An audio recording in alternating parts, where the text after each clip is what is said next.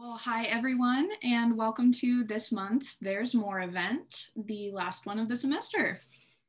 We want to begin by recognizing that USD is on the land of the Kumeyaay. For millennia, the Kumeyaay people have been a part of this land. This land has nourished, healed, protected, and embraced them for many generations in a relationship of balance and harmony. As members of the USD community, we acknowledge this legacy. We promote this balance and harmony. We find inspiration from this land, the land of the Kumeyaay. With that in mind, a little more about our event today. There's More is a live storytelling initiative put on by the Humanities Center and Changemaker Hub, along with our production team. Our goal with these stories is to bring out raw and meaningful experiences of the human condition. The stories come in many different forms, which we categorize as more human, more insight, more change, or more dialogue. Every month, I and my fellow student producer, Amolia Madali, if you want to wave, put on this live event, focusing on a different theme or idea, although this semester is our first time doing this virtually. We then take the recordings of the event, produce them, and publish them as our There's More podcast. And with that, a quick reminder that you can find us on iTunes at There's More and at there'smore.sandiego.edu if you want to hear even more awesome stories. I want to thank our faculty producer and advisor, Diane Keeling, who has been such an awesome guiding force in the execution of tonight's event. I also want to thank our sponsors, Noelle Norton, Dean of the College of Arts and Sciences, Lindy Villa with the Humanities Center, and Mike Williams and Juan Carlos Rivas with the Changemaker Hub. Our theme for this month is home. This theme, like all of our themes, can be interpreted in any way the storytellers wish. This theme felt especially relevant to the moment with all of the relationships currently shifting between homes, people, and the meaning of home in general. Before we begin, I'd like to encourage audience members to have their screen on speaker view and to mute their audio. Also, if storytellers seem to be having problems with Wi-Fi, I know that turning off the audience's video feeds helps as well, although it is nice, of course, for the speakers to see audience reactions to their stories. We are also going to be opening up the floor for questions or comments at the very end of all these stories, so please keep those insights and questions in mind for the end. That being said, let's get started. So first off, we have an assistant professor in counseling and marital and family development as part of the School of Leadership and Education Studies, or SOLS, Ned Golubovic. Did I say that right? Hopefully. His fun fact is that he was once featured in a video game. And today he will be sharing a story with us, and you can begin whenever you are ready.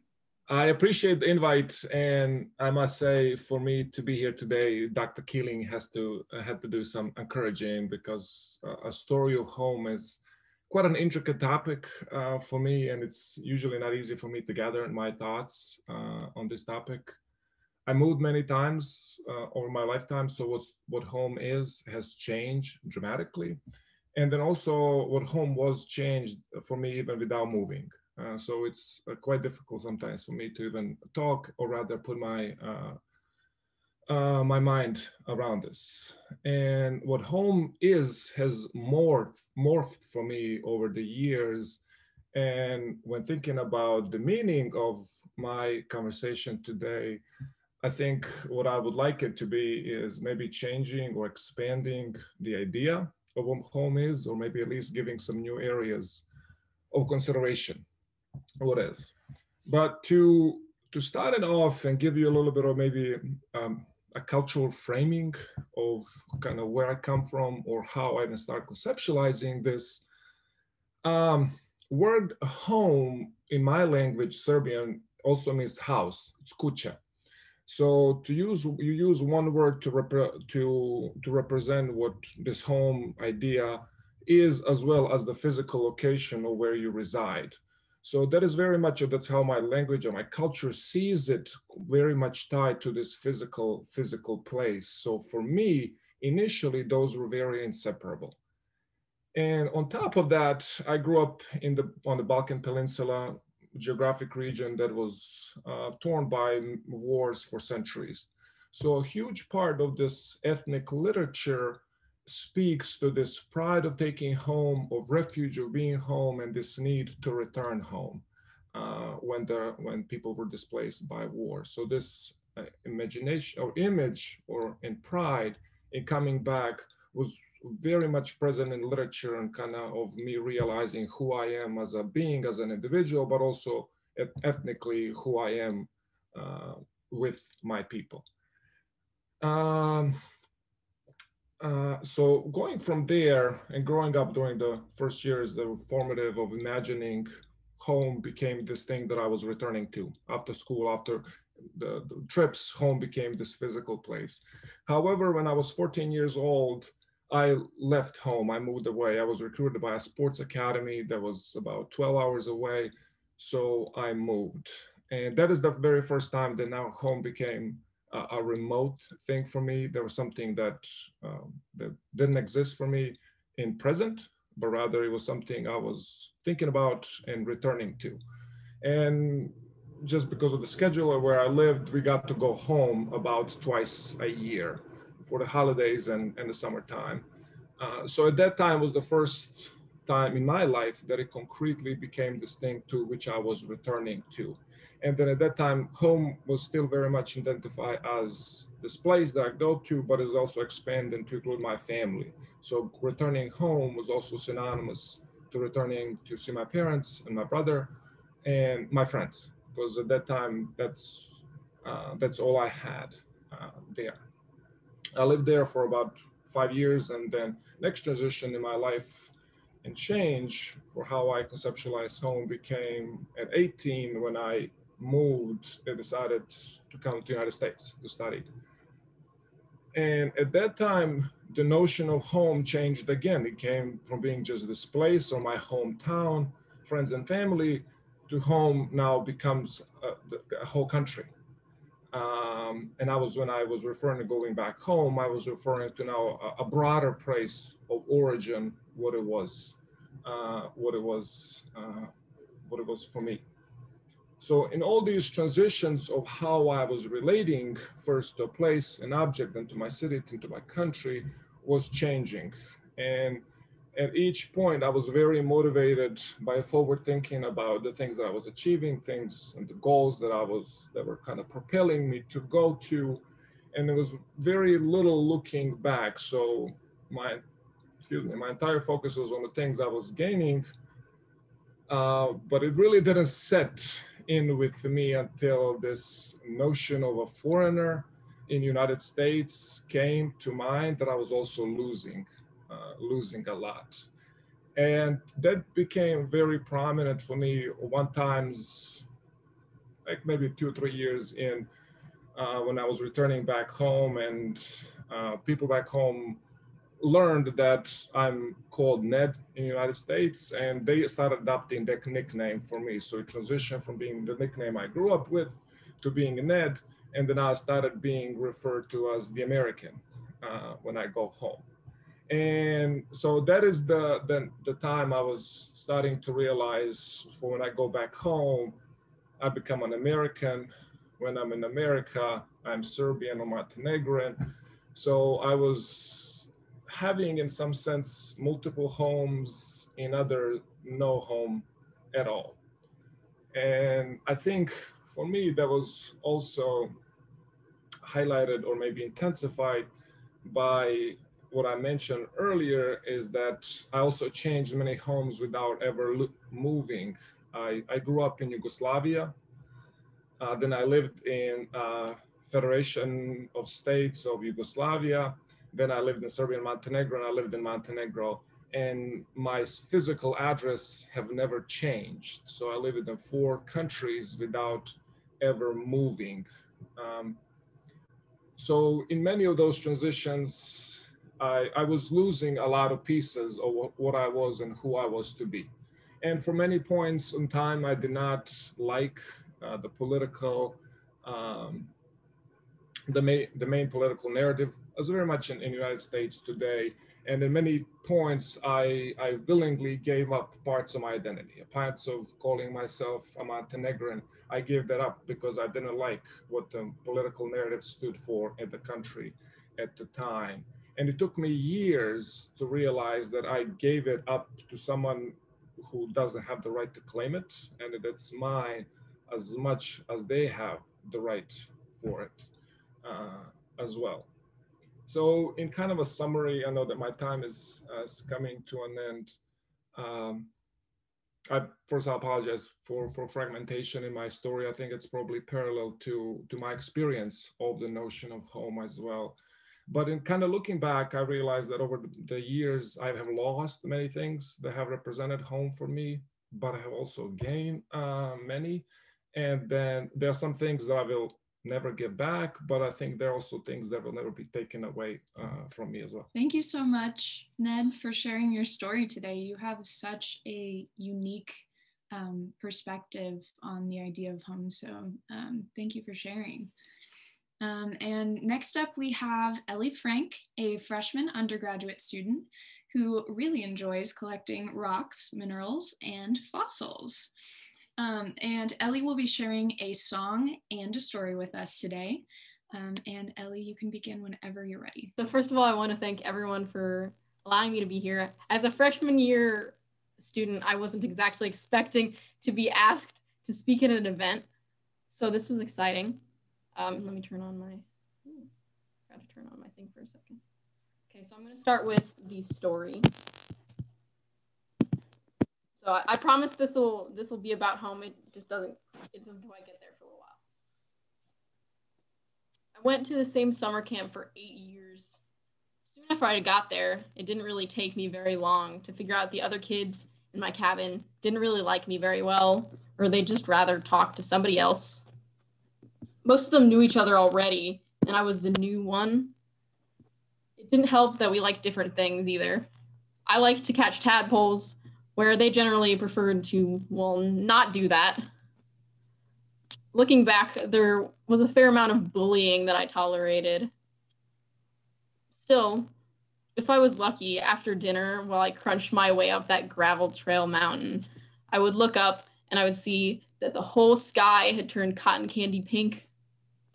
I'd catch a firefly or two on my way and hold them in my hands as tiny glowy travel companions until I arrived at my cabin.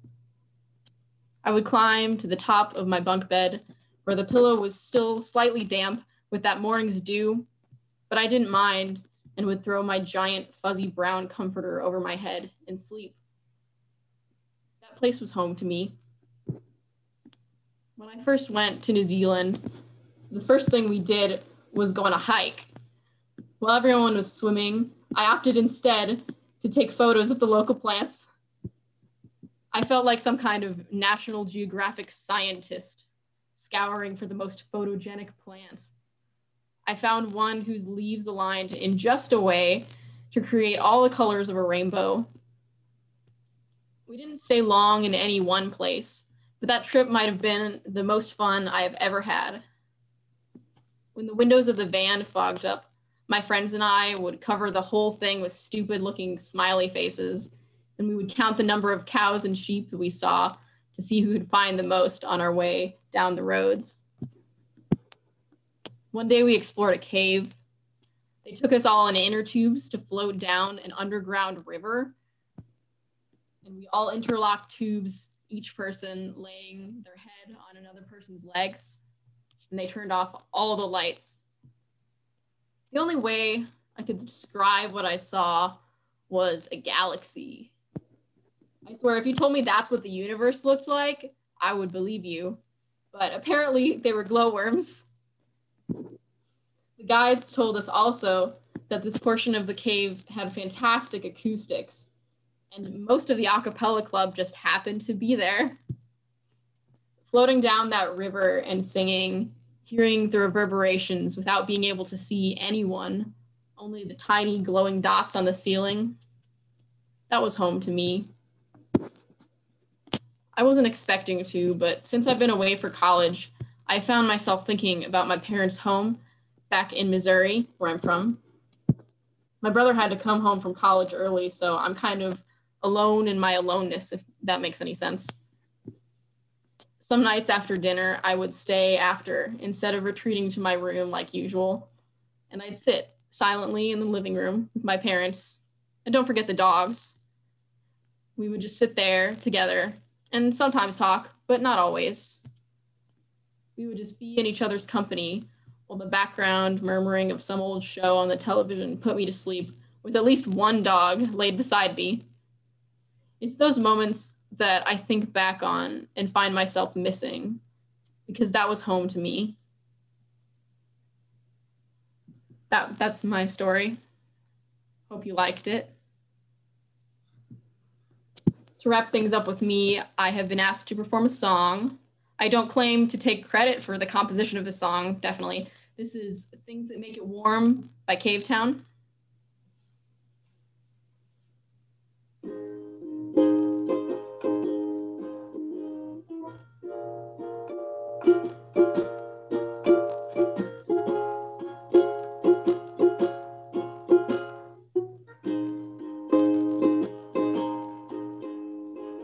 Feathers seem to have taken the brunt of the storm. They are feeling pretty warm.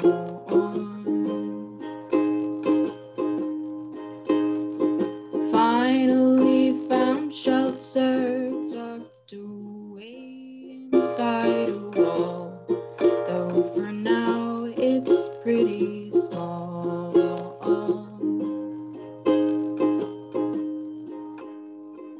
You and me, we can make this whole home. We can fill it up with glass and all the things that make it warm. When you leave to go fly across the sea, I'll be waiting here with Junior and the flowers that we've grown.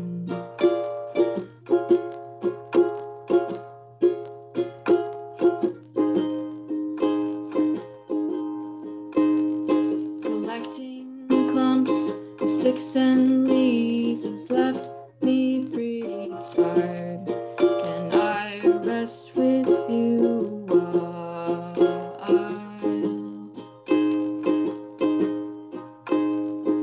Snuggle up between the stones, wind blows peacefully. There's no place I'd rather be.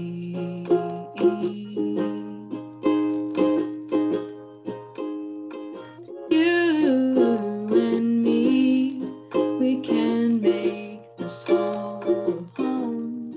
We can fill it up with grass and all the things that make it warm. When you leave to go fly across the sea, I'll be waiting here with Junior and the flowers that we've grown.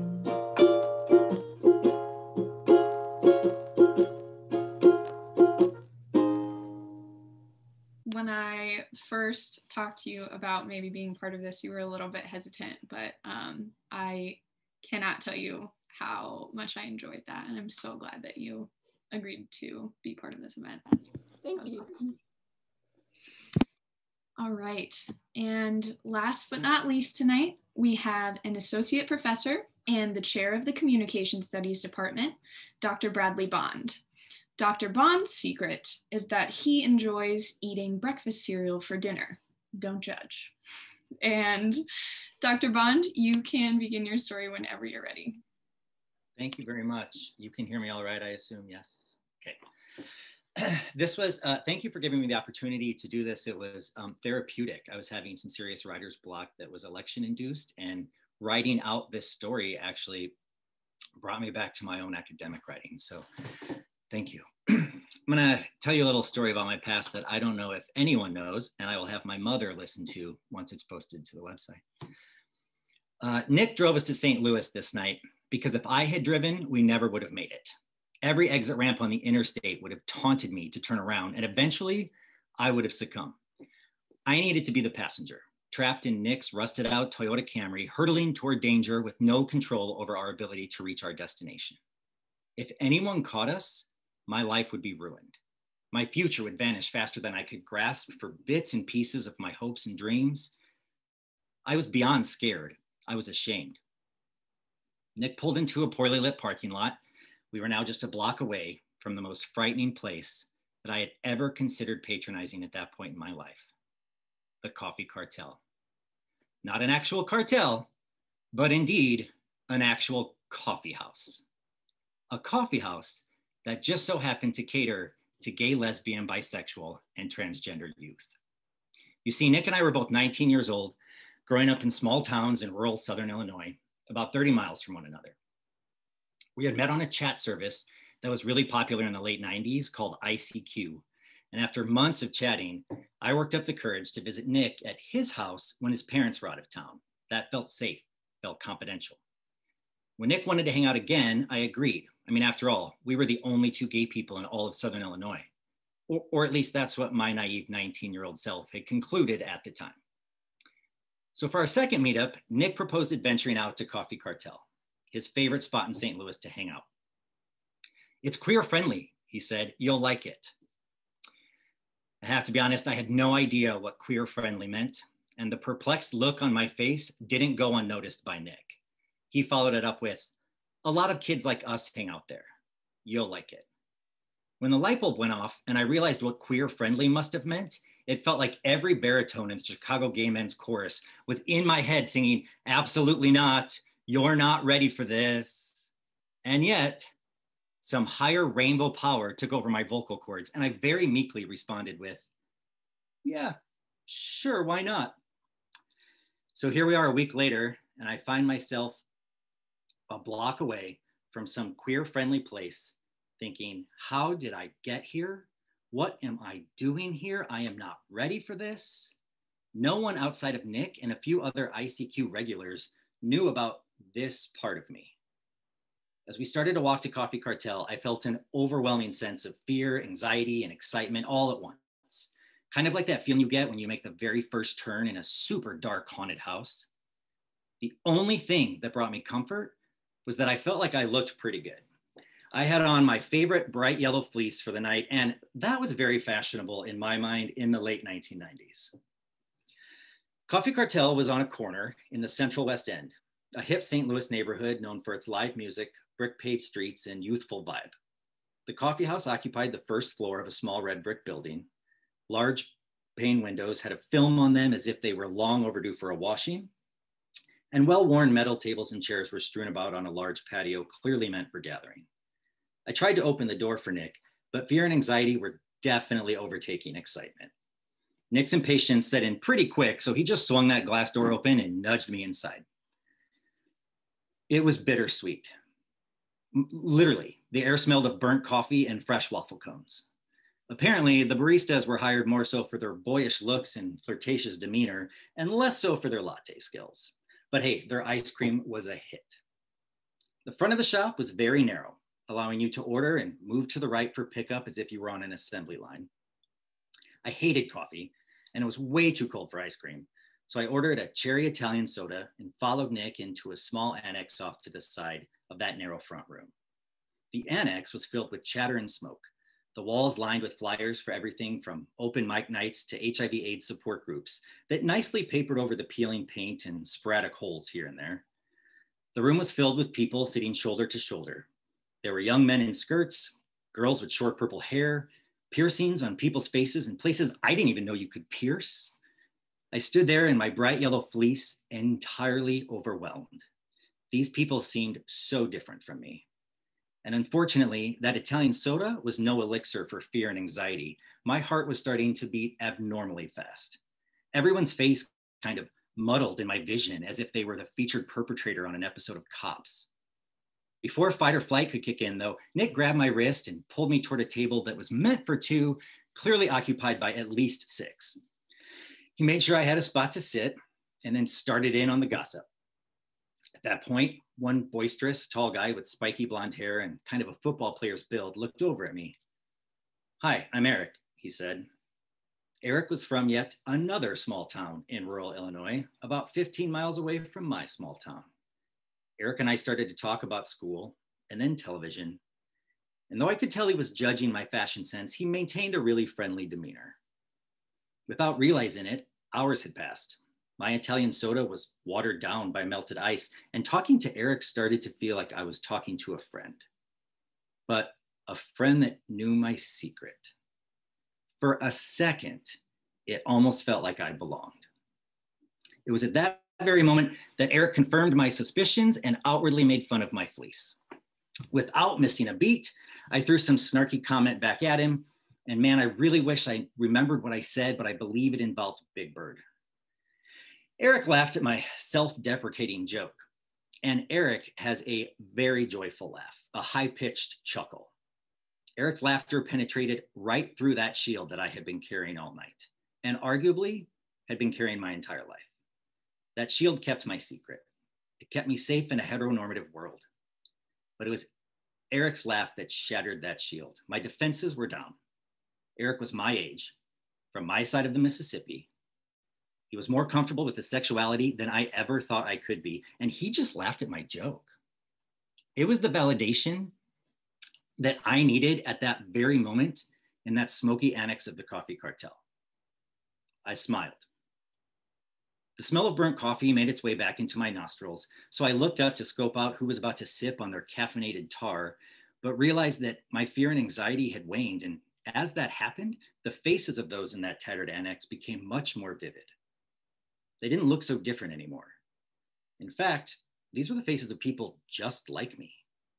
Sure, most of them didn't look like me, and none of them would have been caught dead in a bright yellow fleece, but that didn't matter. They were just like me. Before finding this coffee house, they were searching for a place, hungry to confide in others who understood their feelings, who felt their pain, who would celebrate their victories and comfort them in their failures. Boys who could talk about cute boys together, girls who could talk about dates with other girls, and everyone in between. I turned to Eric. We should hang out again sometime? Cool, Eric replied back. And just like that, for the first time since childhood, I felt like I was home. Thank you. Thank you, Dr. Bond. That was an awesome story, and I'm glad that it could provide you some inspiration in your own writing, and I have a feeling that your story is going to inspire a lot of others as well. Well, thank you all so much for attending today. Our